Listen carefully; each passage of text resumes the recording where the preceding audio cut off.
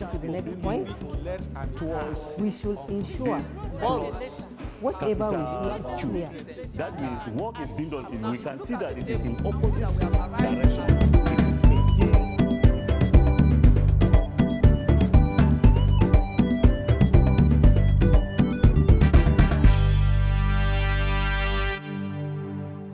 Good day, my learners at home. My name is Mr. Daniel Bulus Chawe, your woodwork teacher. You are welcome to another interesting episode from the previous lesson which my brother and my able colleague, Mr. Ibrahim Yunana, have taught you. The topic for today is paring and shaving cutting tools. And the subtopic we shall be focusing on planes.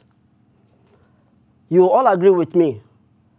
In the previous lessons you had with my brother on woodwork hand tools, he might have introduced to you that woodwork hand tools are tools that is being used in the workshop and can be manipulated using to perform one or two operations using one's energy in the body. Today, before we continue, let us take the outline we have for our today's lesson. On the board, I have my definition, the parts of a plane, the classes of plane, types and plane, and finally, my assignments. Just like I have told you, the topic for today is cutting, paring and cutting tools, and the subtopic is plane. Among the tools, the woodwork hand tools we use in the workshop, the plane serves an important role. Before we go into the rules or the types of plane, let us try to define what a plane is. A plane is a woodwork hand tools used for producing plain or shaped smooth surfaces or edges by taking off thin shavings.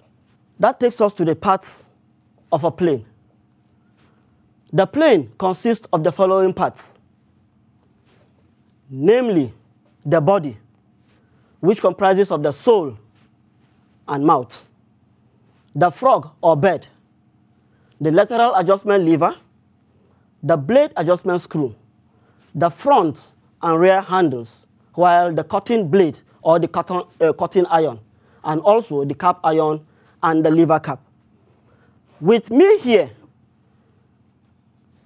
is a plane being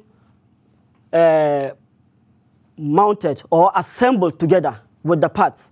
I shall be dismantling it so that we can identify these parts one after another.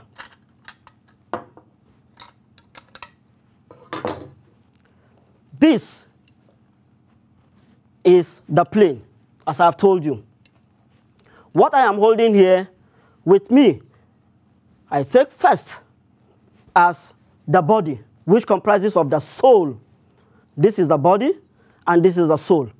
Remember I told you that the body comprises of the sole and the mouth, where the chips are being cut and it goes out. Secondly, we have the frog. Which is the frog? This is the frog. What we have over here is the frog or the bed. What is the function of the frog or the bed?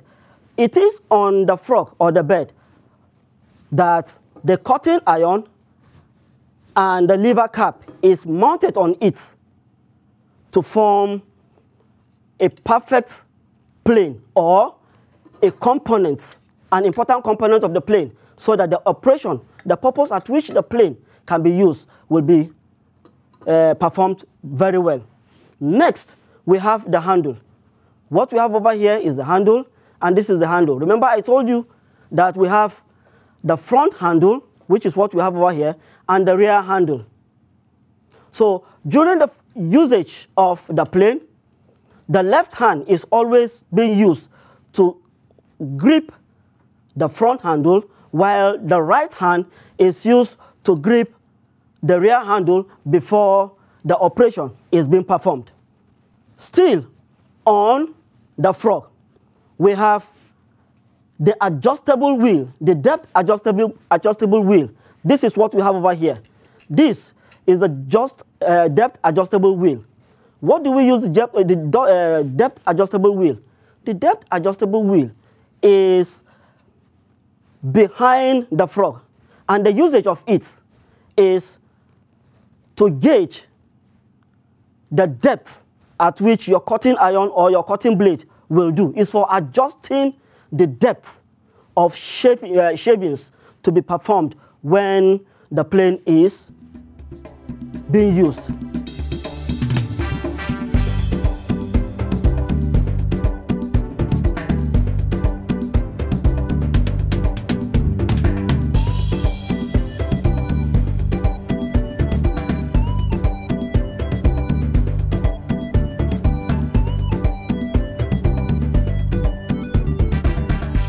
Being used.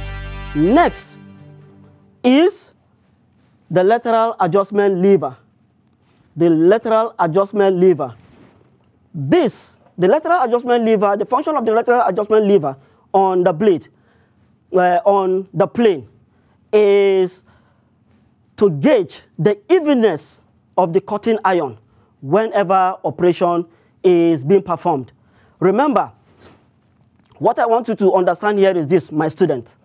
If the lateral adjustment lever is being tilted to the what? To the right,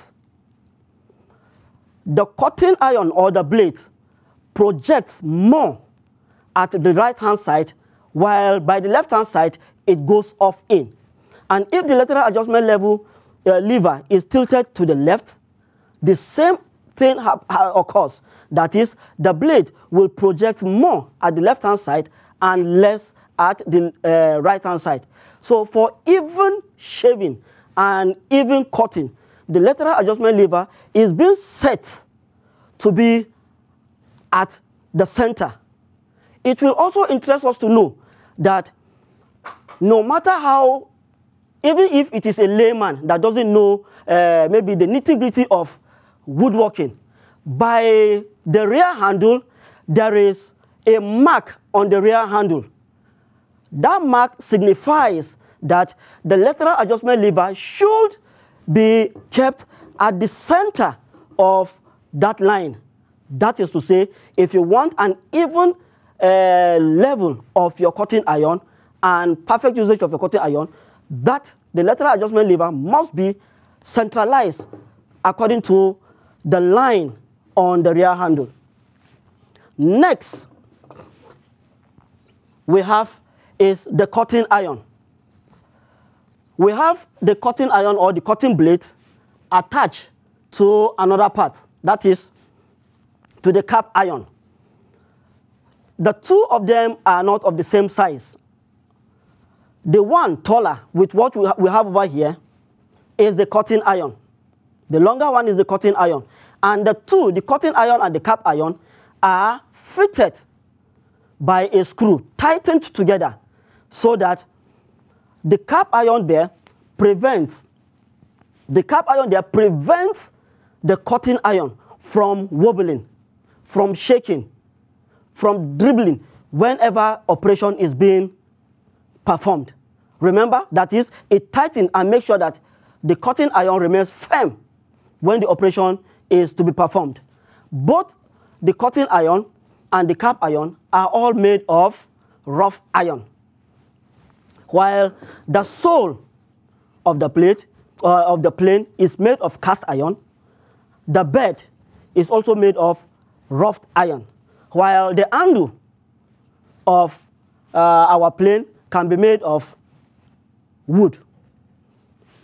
Next is the lever cap. The lever cap, this is the lever cap. From the picture we can see, this is the lever cap. What is the function of the lever cap? The lever cap is used to lock in your cap iron and your cutting blade together, getting ready for an operation. Let me demonstrate how our plane can be mounted with the bed, with the frog tightly through the use of a screw and our cutting iron placed this way. Lever cap is brought in, fitted,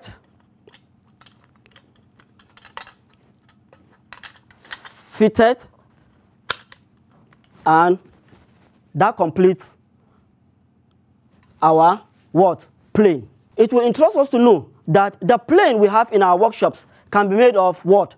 Wood. This is an example of a jack plane, the wooden jack plane, and also can be made of metal. Now, let's go to the types, the classes of plane. Planes may be divided into the following classes: bench plane and special purpose plane. Let's take these planes one after another.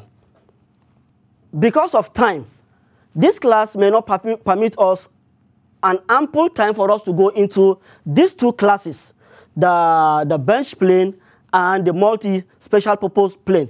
But for the time being, let's take the bench plane one after another. Bench planes are planes used for producing flat surfaces and edges on wood. They are made of wood. They are made of wood, wooden or metallic stock. The common types of bench planes are, let's take them one after another. Common types of bench plane: 1, the trying plane. The trying plane is also known as the jointer. This plane is mostly used after the jack plane to produce true or flat surface and perfectly straight edges. The trying plane varies in length, ranges between 457 millimeters and 609 millimeters. The trying plane is made same as the jack plane. So, though we don't know what the jack plane is, the trying plane, like the plane I have showed you, is also made of metal with wooden handles. All members of the jack plane, of the trying plane, are the same, just like the parts of the plane I listed. With me here is the trying plane. It will interest you to know that the trying plane is the longest of all. This is from the sole. We take the length, or we measure the length of the sole. We determine the length of the sole or of the plane from measuring the sole, which is what I've just told you. And all member parts are the same, like the plane I have showed you. On the board, this is an example of the trying plane. Remember, we are told it is used after the jack plane to perfect all work. The second type of plane is the jack plane. The body and sole of the jack plane are made in one piece of cast iron and the handles of hardwood.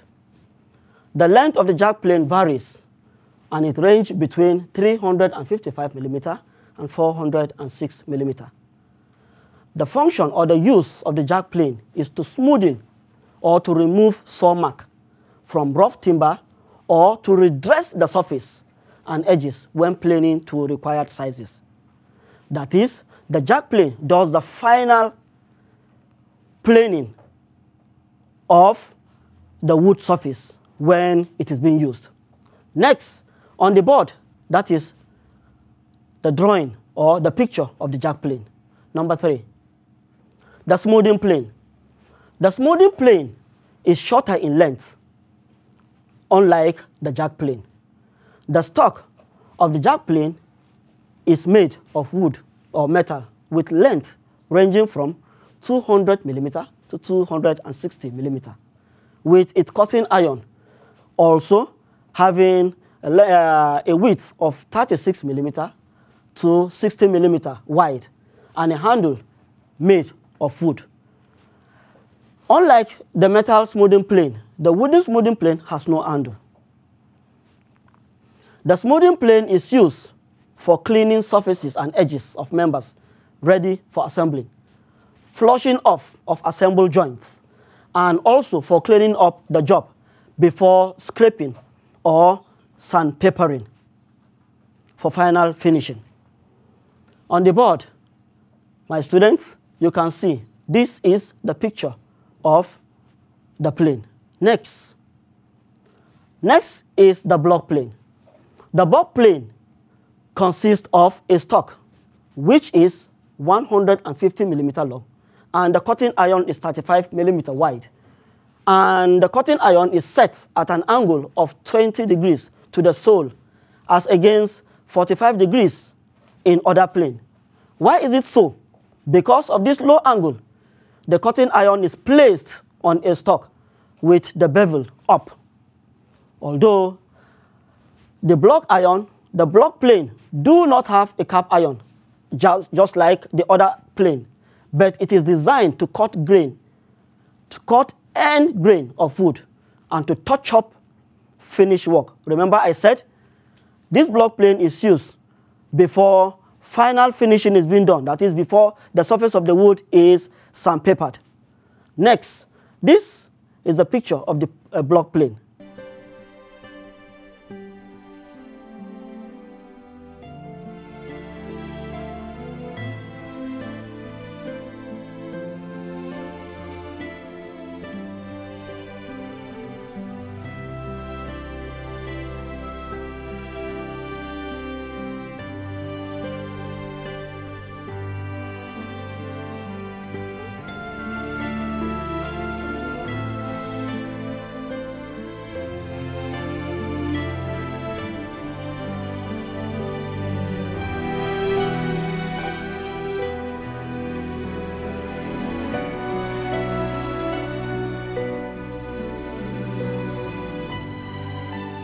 My learners at home, we have almost come to the end of our class for today. But before we round up and before the assignment, let us make a brief summary of our today's class. We are told that the plane is a woodwork hand tool that is used to produce plain or shaped smooth surfaces or surfaces of edges by taking of thin shavings. We're also able to know the classifications of our plane, which is a hand tool, and this classification of the bench plane, the planes are the bench plane and the special purpose plane. And we were able to take this plane the classes one after another with the bench plane. And in the bench plane, we are told that the bench plane can be made of wood or metal. In the course of our discussion, we're able to tell you the parts of the plane and their uses.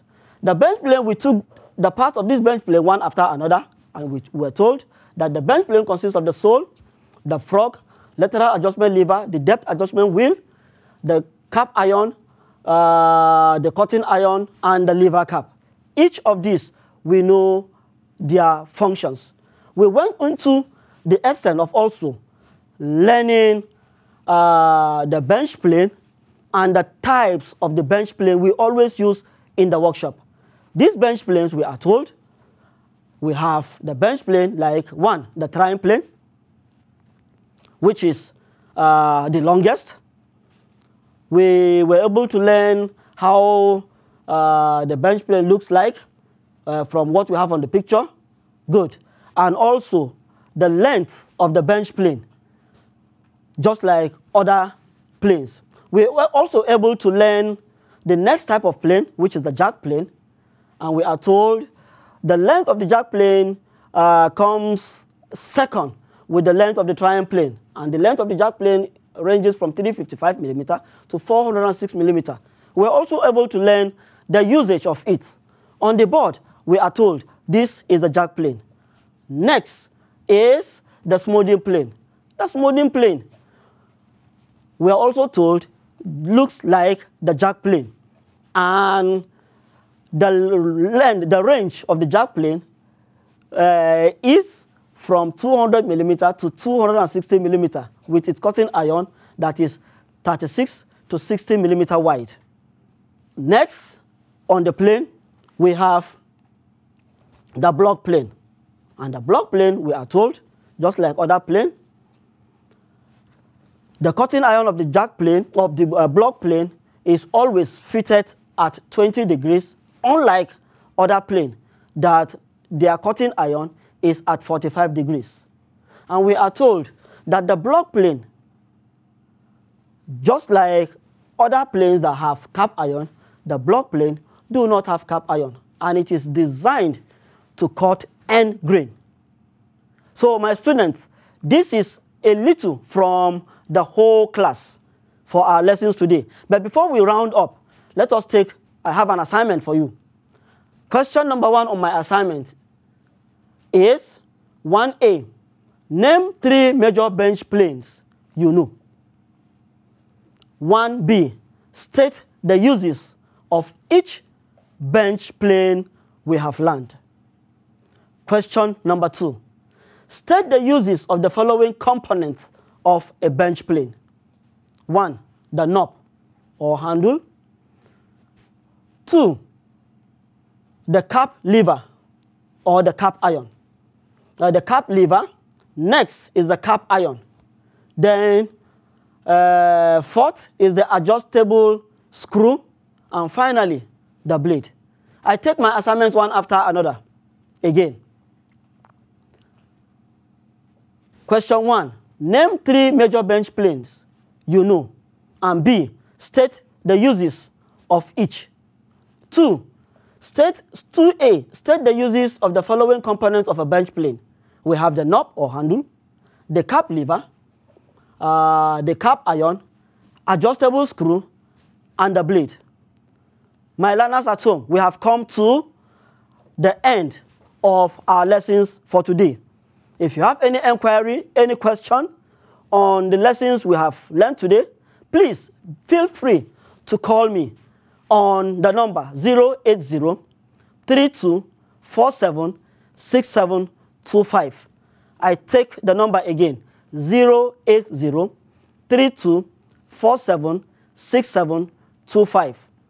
I remain yours, Mr. Daniel Bulus Shawe.